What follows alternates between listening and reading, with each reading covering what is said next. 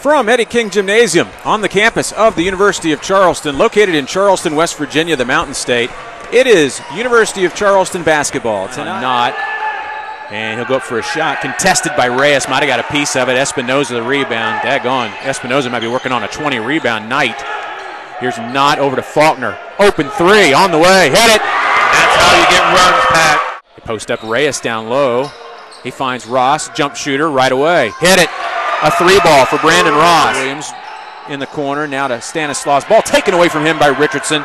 Richardson bounces up to Reyes, one dribble. He bounces it back to Richardson running the floor. Left hand up, no good. Ball was partially bought by Wilkerson, but Ross takes it away from Wilkerson and scores. This kind of passion leads to transition, which leads to buckets. Faulkner, open shot from the corner. Bench is standing.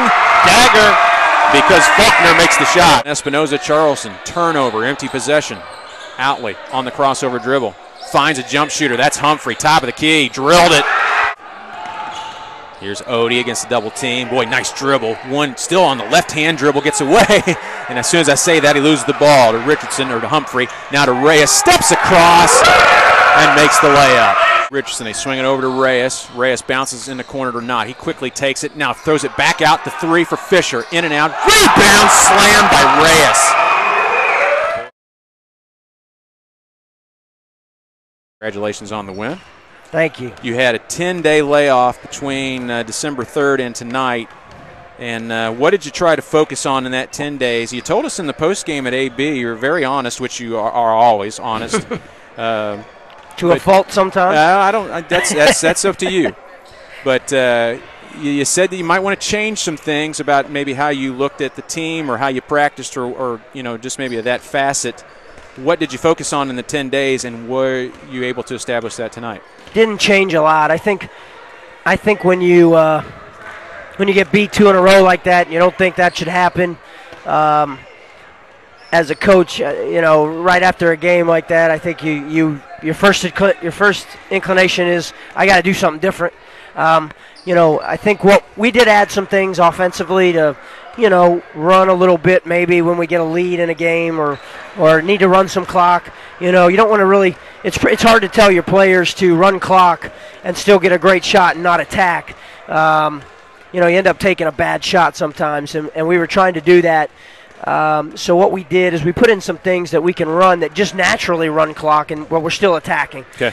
And then we worked a lot on situations. We had 10-minute games, 5-minute games, 1-minute games. We did 10-minute games when one team was down 8, the other team was up 8. So we had to do some, we just did a lot of situations, but we really focused on sharing the ball offensively, making the extra pass, passing up a good shot for a great shot, and then we buckled down defensively, protecting the paint. Really, started just trying to hold guys accountable for their defensive effort and what they're doing defensively. And we got better. We were better at it tonight. We shared the ball better tonight. We did a lot of things better tonight. Still got some hiccups. We still got some problems we got to fix. But then the other thing is we got to watch a ton of film, which, that's the equalizer right there. That you see it on film, and that just helps everybody get better because they see it and they know what's going on. So. Yeah, we were prepping as you were making your way up from the locker room just how much tape you watch. Not that you watch more tape than any other coach, but you do watch a lot of tape. And you go see teams play. I mean, you've seen Concord twice now in that interim of 10 days. And if your team comes out and plays, I told the folks before you came up here, that's a great combination of your knowledge. And obviously they play hard. And I thought from an energy standpoint, and I always want to touch on this in every post game, I thought energy point that came out very well tonight. Yeah, I think so too. I really thought, I got on those guys at halftime because – a lot of the buckets we gave up in the first half, first of all, we gave them, I think, 8 or 10 points by just throwing them the ball in that zone. I mean, twice we came down and threw a bounce pass to the wing, and they stole it and shot a layup. We just turned it over. We basically gave them pick sixes, 4 or 5 times in the first half. And that equaled 8 or 10 of their points. If we turn it over 5 times, we're winning by 6 or 8 points at half. So, that bothered me. But then at the same time, 3 or 4 times – we didn't guard something the way we were supposed to guard it in the scouting report. And, we've been going over them for 4 days. We've already played them once. The second time you play somebody, you should have their stuff down. You should know what they're going to do. Now, they put in 1 or 2 things, too, because they've had a long layoff. But, I was mad about that. I thought we gave up a 3 because we didn't guard a down screen right. We gave up a couple baskets in close because we didn't get through a screen we knew was coming. Yeah. And, that bothered me. So if you take away those 2 or 3 things and then take away the pick sixes we gave them, we probably have an 8-10 point lead at half, and we were tied. So, we still got to get better. We're still not there where we're supposed to be. But like you said, the energy was there. We got better. We're doing a lot better things. The mistakes were a lot less than they've been in the past, and in the past 2 games, even in the past 8 games. We were winning, and got to 6-0, but we still were making a lot of mistakes, and it's hard to teach when your guys are winning like that to tell them, this is what you're doing wrong. So we got a lot better. I'm happy with it. I'm happy with the effort, and we just need to continue to get better. We got some time off again. Michael?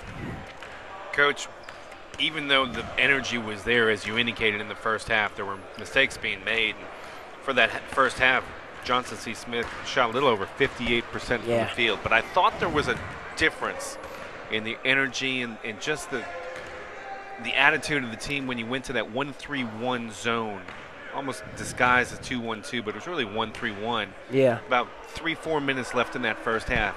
You turned Johnson C. Smith over. I think I counted 3 out of 6 possessions. They did get 2 open shots, including a 3-pointer out of Parks. But it just seemed like there was a little bit of a change in the intensity on the defensive end as a result of that. Is that what you were trying to do, mix it up a little bit? Yeah, we wanted to mix it up. We wanted to throw a different look at them. We've been talking a lot in the break about, there's so many teams in this league that have 2 or 3 Parks. 2 or 3 guys that can really score, and we just want something to break rhythm. We're trying a couple different things. We just used that one defense tonight, that 1-3-1. Yeah. But we're trying to do some things just to break a little rhythm, and I think it did. I think it broke that rhythm, and I'm such a man defense guy, and I want to play man all the time, and I want our guys to get so good at our man defense that sometimes when we do go zone in a game, our guys know that I really don't want to play it. So, we've really tried to get our guys to buy into, hey, we need something else to throw at somebody to break tempo, to get somebody out of rhythm. And they did. They bought into it tonight. As a matter of fact, one time tonight, after they got an offensive rebound out of it one time, there was a timeout called, and they came to the bench, and I wanted to change defenses. And usually it's opposite. When I try to go to a zone, they say, "No, coach, we just want to guard them." Well, tonight they were like, "Hey, let's go to 1-3-1 again. Let's do it again. We'll do it right this time." And we did. And then in the second half, we came back to it, and it helped us a little bit. We got a rebound better out of it, but it did. It broke their tempo a little bit. Speaking of rebounding, what are your thoughts on Eladio Espinosa? He really did a job inside. In your post-game comments down in Charlotte, you noted that Johnson C. Smith's big guys, while they have some size and strength, not a lot of athleticism. Right. And Delonte Boyd played, I think, almost 32 minutes. He only averages 24, and he's a big man down. But he was just outmanned, and a lot of that had to do with Eladio Espinosa. Yeah, he kept a lot of balls alive. 18 rebounds, 11 of those on the offensive end. Yeah. Well, just to poke a little fun at him, probably 3 or 4 of those were his own misses. But I'll let that's okay. We're going to let that first minute just slide. He was going for a double-double in the first 2 minutes. But hey, we've been working with him really hard too. He's been a little down, just for the fact that he came in from Marshall. He played at South Florida. He's played in some pretty big time venues, and he wasn't putting up a lot of numbers, and he expected to. And so he's been trying to find it a little bit. And what I've been telling him is, you got to play like you're mad. You got to play like you got something to prove. But that animal instinct's got to come out, and be active, be relentless. And I think he did it tonight. He was all over the place. There was times he was a little too cool. A couple times that last possession, he should have had a dunk when it was a offensive rebound and the ball was on the floor, and he should have picked it up and had a dunk, and he kind of went after it soft. But you can't fault his effort. I mean, 18 rebounds, 18 points. We've been really working with him, keeping the ball high. He likes to bring the ball down and make himself, 5'11" basically, and not 6'8" or 9.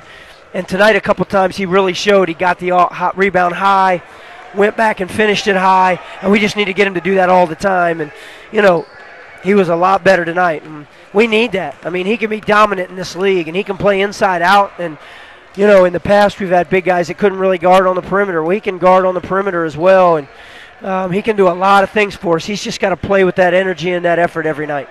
Marcus Knott, Coach, the national national stats came out yesterday, and he's just outside the top 20 in assist-to-turnover ratio, 2.8 to 1. He had 7 tonight and only 2 turnovers.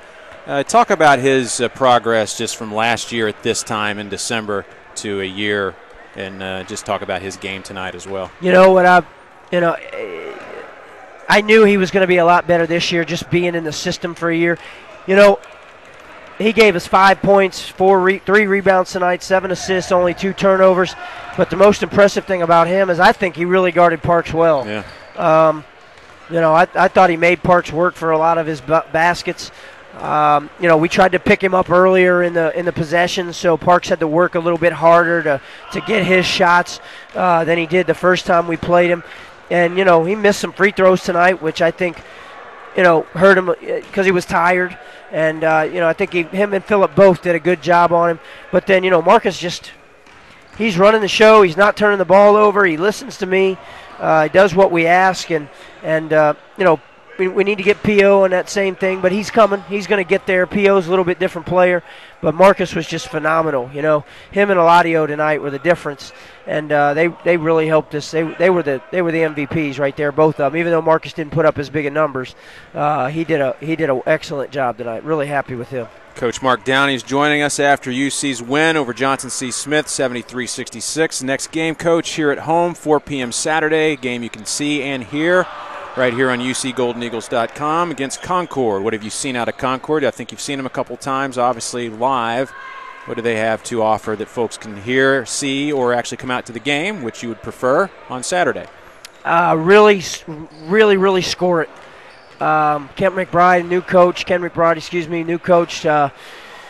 has done a good job at getting players and fusing them in with the guys that are back. You know, they've got Acre Emanuel, that one of the leading scorers in the conference last year, but he's their second or third leading scorer now. Wow. Neely, a kid by the name of Neely, is the other wing. They're bringing him off the bench, and he can really score. And then Willard, the kid that's been around seems like forever. Yeah. He's shooting the lights out of it, over 50%. Yeah, so they've got guys that can really score. Starting a freshman point guard, you know, that's a good player. They brought in a couple big kids that are really helping them. They're good. They can really score the ball. We saw them Saturday, and they scored 58 points on UPJ in the first half. So, you know, they can really put it in the basket. We're going to have to we're going to have to slow them down a little bit.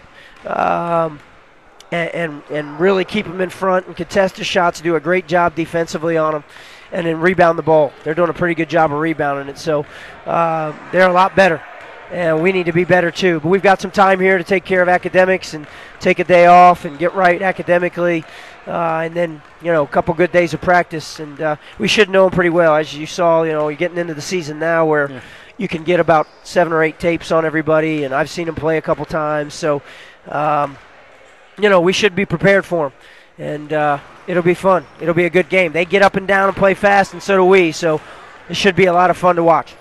Coach Mark Downey, we appreciate you coming up after the game. Charleston wins 73-66. Coach, thanks for your time. Guys. Thank you, guys. Talk to you on Saturday. Saturday. Have a great night.